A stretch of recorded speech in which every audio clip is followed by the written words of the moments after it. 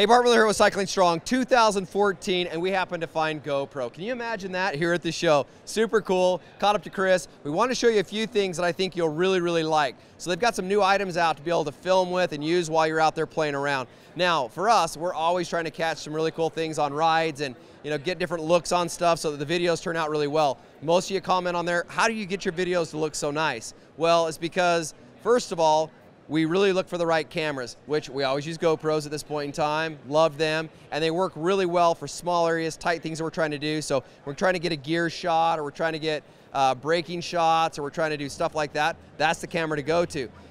So we wanted to come show you this kind of stuff. Chris said he'd do that for us. So absolutely. Chris, walk us through some of these new cool technical products that you have to be able to get these shots that they want.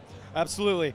First of all, people are generally familiar with, the helmet mount, maybe the chest mount, handlebar mount, those kind of things. But you're not limited to those angles. Like you said, there's a lot of dynamic shots that you can get, and some of them aren't necessarily on the person or the bike itself. Absolutely. For us, brand new mount right now is called three-way. We're trying to, I don't think we're trying, I think we're nailing it. This is an option for when you can be hands-free. Maybe it's in the pack, depending on what you're doing on the bike.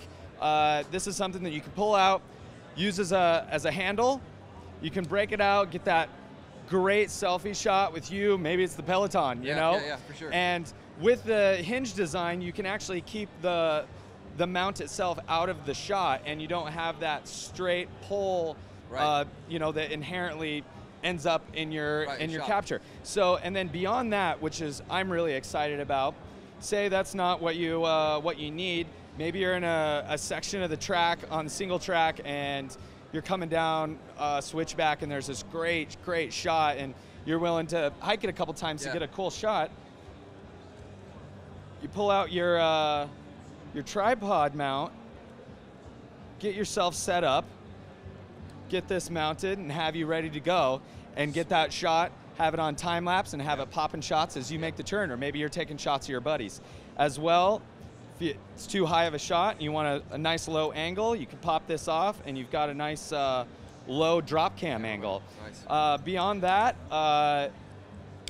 there's the angles are only limited to the imagination of the rider, right? Yeah. So with that in mind, the imagination sometimes goes to man's best friend. Amen. And we're pretty excited about the new Fetch mount. Rover here is equipped with GoPro's Fetch. Everyone loves their dog, much more than their bikes, strangely enough. And now you can get the angle of Rover, your best buddy, either from below when he's having a social interaction with the other dogs at the park, and maybe he's out for a big run, and you can get it from up high and get his perspective. We're pretty excited about this. It'll fit anything from about a 15-pound small dog all the way up to your big full-size Labrador, Golden Retriever, whatever it is that's keeping you happy. The Fetch mount will do the trick. Yeah, so that mount's really cool for a couple things in our world, not just in cycling, but I've got a lot of buddies that do a lot of hunting films, and so when you're doing bird hunts, one of the #1 things, it's really hard to be out there, but a dog lays right next to your blind.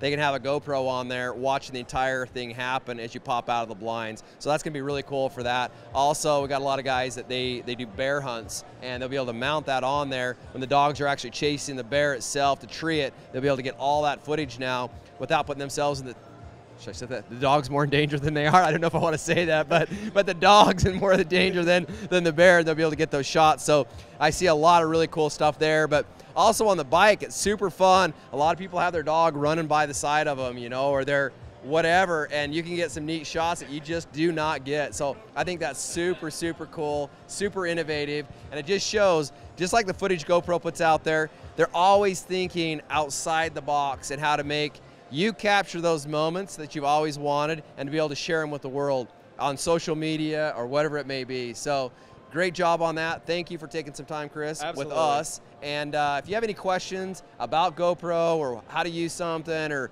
you're looking for something, make sure you comment below. These guys, we're going to give them the link to this. They'll answer your questions. Absolutely. And subscribe to the channel, and we love you having part of the community. So keep out there. Most of all, get on your bike and go for a ride. We'll talk to you soon.